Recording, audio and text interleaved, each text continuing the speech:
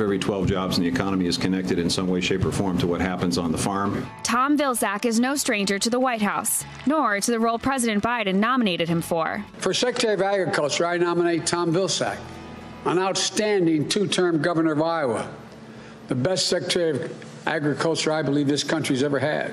Vilsack was born an orphan in Pittsburgh. I was adopted into a family where my mom struggled in my early life with prescription drug addiction and alcoholism. You see your parents struggle, and what you want to be as a child is you want to make them happy. Just as they want to make you happy, you want to make them happy. And so at an early age, you become, I think, focused on solving problems for people. His propensity to solve problems led him to run for class president while attending Hamilton College. After he lost, Vilsack swore he'd never run for office again. He'd meet his wife in college, a native Iowan, and they moved to Mount Pleasant, Iowa, where he practiced law and they raised their two sons, Jess and Doug. But in 1987, his political trajectory changed. The town council meeting in Mount Pleasant, Iowa, ended last night with gunfire. The mayor was killed. So when tragedy struck in our community and the mayor of our town was tragically and brutally shot and killed, people in the community, particularly some of the mayor's family, asked me to consider running for mayor.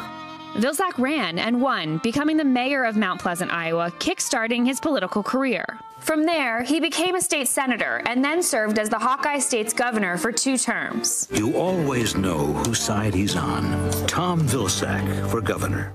Before launching a bid for president in the 2008 cycle. I'm running for president today to replace the anxiety that we feel today and replace it with the hope of tomorrow.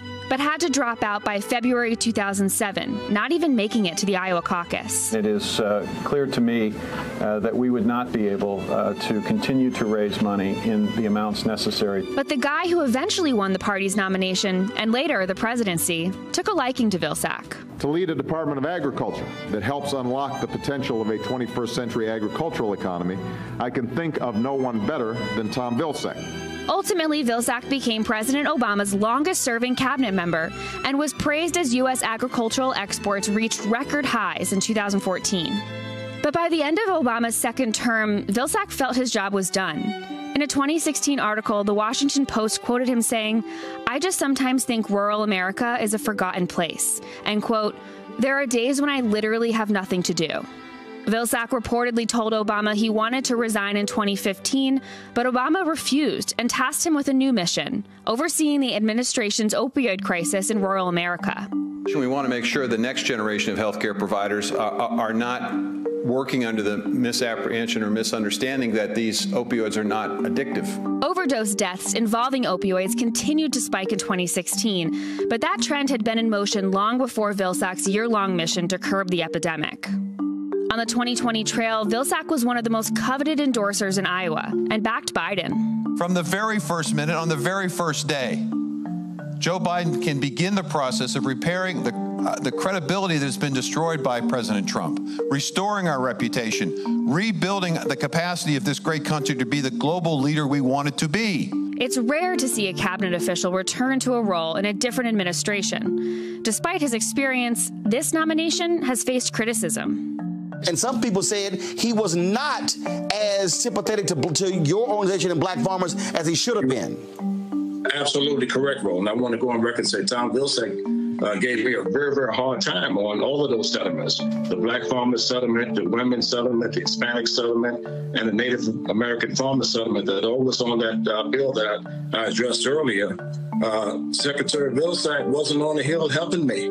Activists hope to reform the USDA to better help low-income Americans, but they worry Vilsack favors large corporate farm interests, especially given his role as CEO of the U.S. Dairy Export Council.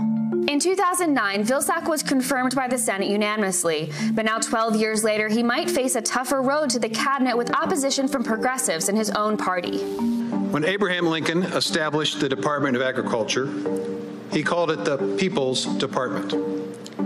I look forward to making good on that moniker for all people as we build back better. Hey, NBC News viewers, thanks for checking out our YouTube channel. Subscribe by clicking on that button down here and click on any of the videos over here to watch the latest interviews, show highlights, and digital exclusives. Thanks for watching.